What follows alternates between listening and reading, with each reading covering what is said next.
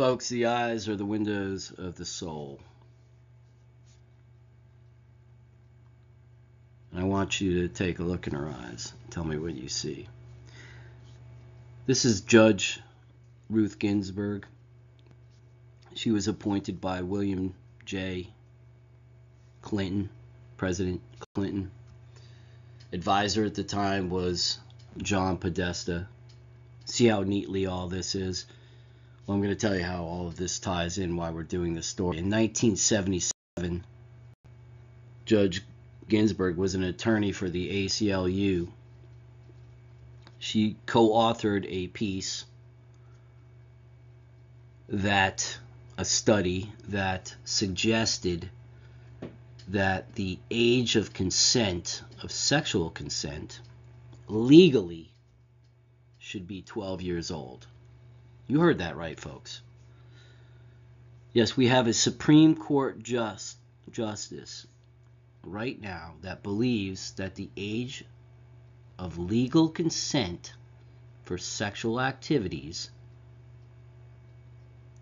as an adult should be 12, meaning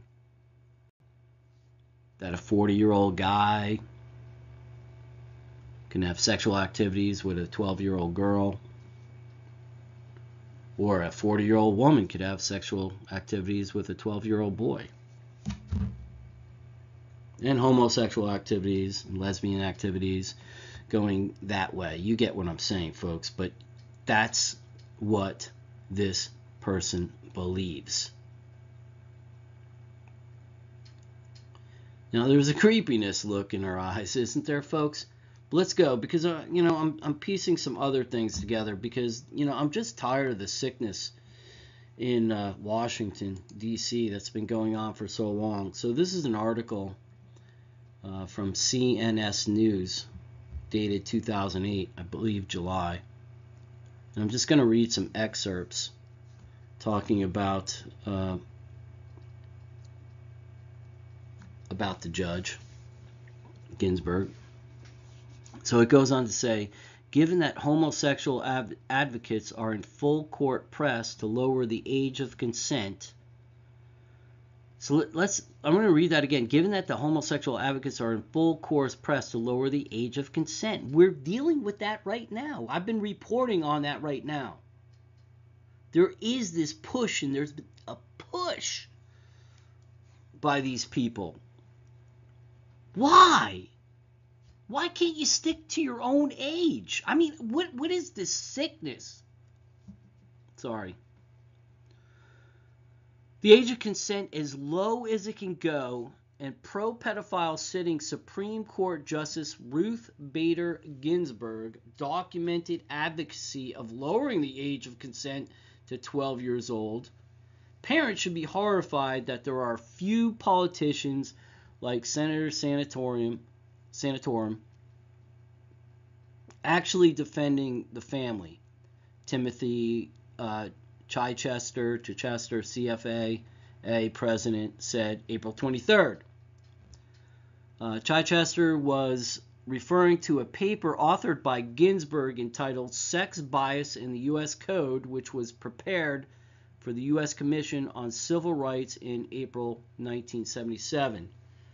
The allegation was further substantiated by Robert Knight, director of CWA's Culture Institute in Homosexual Behavior and Pedophilia, an article he co-authored with the Family Research Council's Frank York.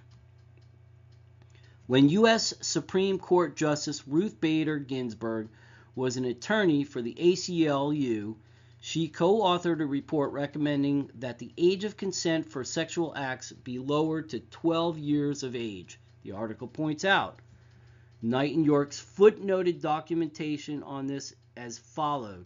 Sex Bias in the U.S. Code, report for the U.S. Commission on Civil Rights, April 1977, page 102, quoted in the Ruth Bader Ginsburg Feminist Worldview, the Phyllis Schlafly Report, Volume 26, number 12, and Section 1, page 3. Don't worry, folks. I will link all of this stuff. The paragraph from the Ginsburg report reads as follows. Eliminate the phrase carnal knowledge of any female, not his wife, who has not attained the age of 16 years, and substitute a federal sex-neutral definition of the offense. A person is guilty of an offense if he engages in a sexual act with another person and the other person is, in fact, less than 12 years old. So there you have it, folks. It's unbelievable. What planet am I living in right now?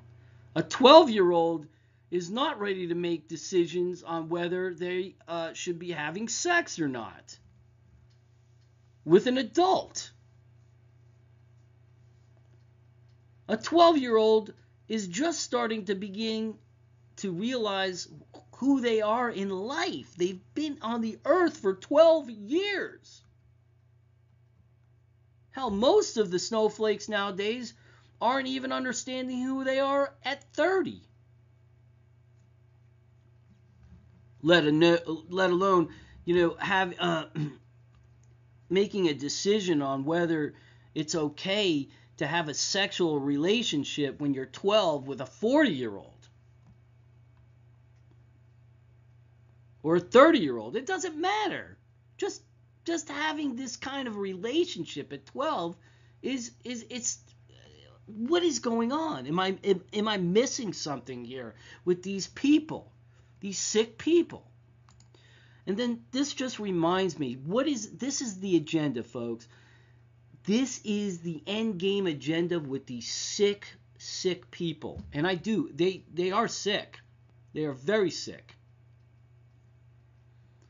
So in California, you all know this because I reported this.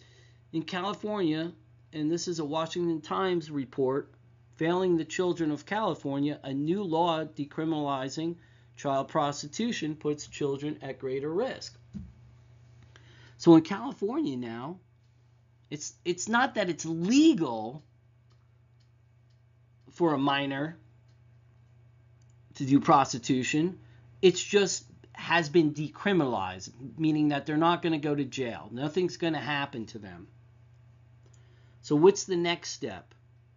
That we're going to decriminalize prostitution and being a John, and we're just going to we're going to decriminalize that whole situation.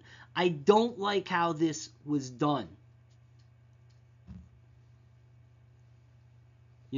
Because this is why it was so important. This is why it was so important for Donald Trump to become president, because he's going to pick another conservative constitutionalist that's going to make good decisions.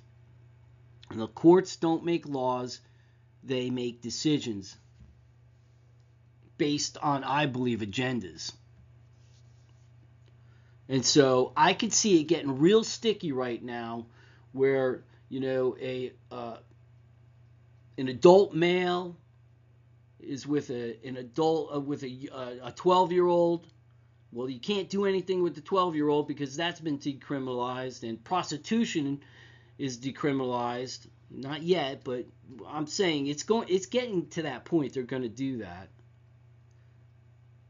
And so it goes to court, and all of a sudden it's okay to have sex with a 12-year-old if you're 40 or 30 or 50 or 70. Who knows? But do you see how the progression goes? You see how they, one thing, it seems like it's not so bad, right? Just like they hit us with the Patriot Act. The Patriot Act sounds so nice. It sounds so warm and fuzzy. It sounds so comforting. It's the Patriot Act. And all the Patriot Act has been is getting into our lives and taking away our freedoms and, putting the TSA in place. And the TSA has been arrested more.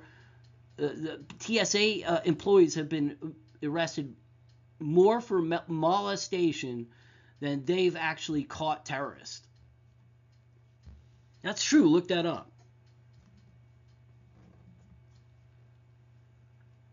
Anyway, folks, the writing is on the wall. We got to keep on praying, and we cannot let these sick people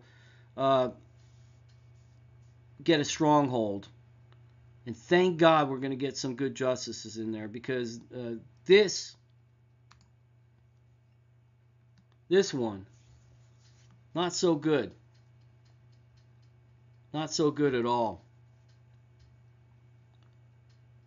God bless you, folks. Take care. We'll talk to you soon.